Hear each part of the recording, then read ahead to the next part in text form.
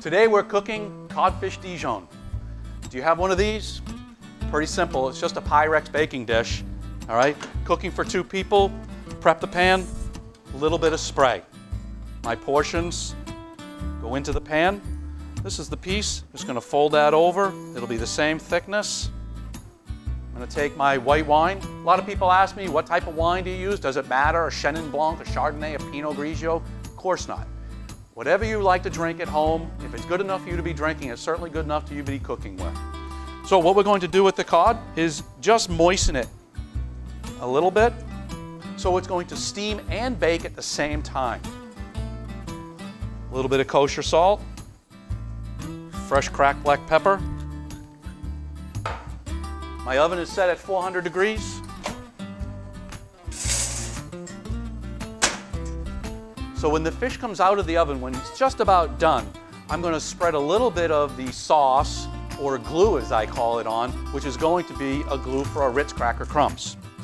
About 4 parts mayonnaise, 1 part Dijon mustard. So I have lemon, and the best part of the lemon flavor is on the outside.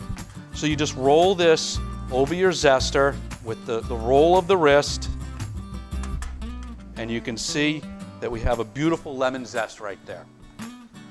Next, let's cut the lemon right in half. My lemon zest, lemon juice.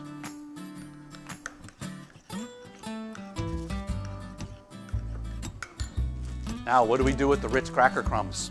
Okay, very simple. You put your crackers in here in a Ziploc bag, and then it's simple. After a long day's work, you can come home and take your frustration out and make your Ritz crumbs, okay?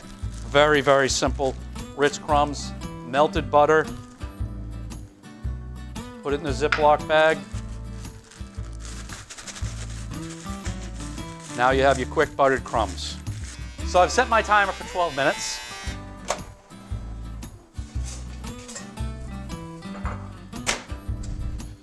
So I'm about 3/4 of the way cooked here.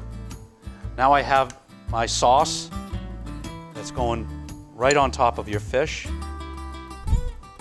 And that's going to act as a glue for my buttered Ritz crumbs.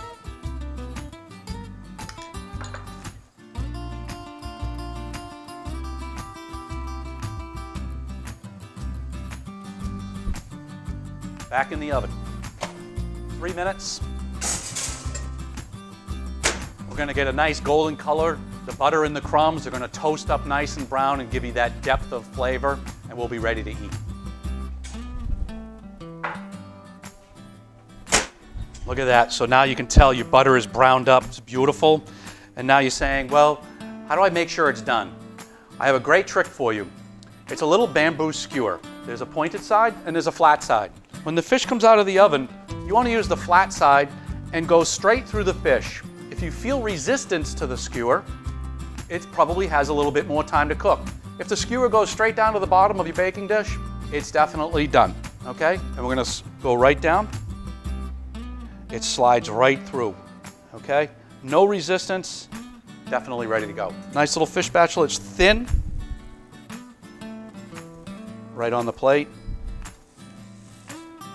without breaking.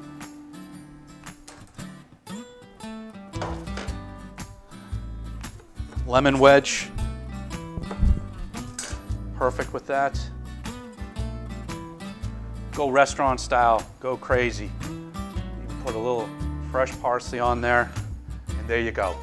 Cod Dijonaise, bon appetit.